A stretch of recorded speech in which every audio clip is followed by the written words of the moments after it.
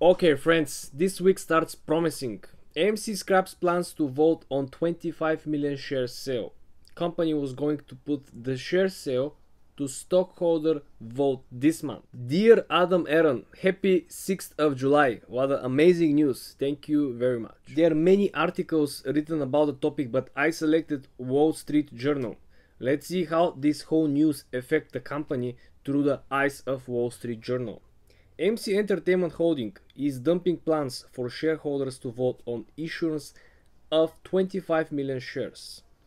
In a filing with SEC, the company said it wouldn't put the issuance of additional Class A shares to the shareholder vote. CEO Adam Aaron also tweeted that the company didn't want to split the shareholders with the vote, which was supposed to happen this month. Let's hop over Twitter and see what exactly Adam Aaron meant with the tweet. It's no secret, I think shareholders should authorize 25 million more AMC shares. But what you think is important to us? Many yes, many no. AMC doesn't want to proceed with such a split. So we are cancelling the July vote on more shares and no more such requests in 2021. Well, I guess the word dilution should be deleted with any associations with AMC, Adam Aaron and the stock, right? All this should be done at least by the end of 2021, because from Adam Aaron's tweet we realize that again he wants to propose more shares in 2022. But there is a possible catalyst coming around the corner. Adam Aaron also tweeted that many of you have suggested we show live pro sports events, esports events. We are on it, Adam Aaron said. On Saturday, July 10th, live from Las Vegas, the McGregor UFC matchup will be on AMC's big screen. Now we have diversification of the content, number one, and second thing, different source of income. Because if the regular viewers on the average content on the cinemas are not interested, right? They can just pay for a subscription service. They don't want to go to theaters. Just think about all the people who love UFC fights, right? But you know, they cannot pay like $500 or like $1,000 per ticket. I don't know what are the prices.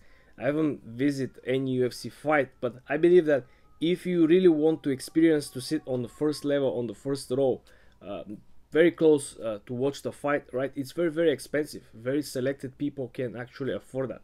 But if you can watch the game on the big screen, I believe that the feeling and the emotions will be very close to be sitting on the first couple of rows around the ring, right? And I know for a lot of you guys, AMC is not a fundamental play, but improving the fundamentals of AMC will shorten the time until the hedge funds will get margin call, because there will be less likelihood for them to win the game.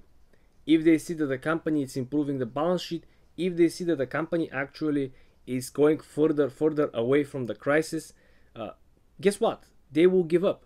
Because if they look at certain company that they're shortening, and if still the chances of survivorship in the future are 50-50, they can still doubling down, because they believe that they can turn the percentage to 60-40 at least, or 80-20 in their favor.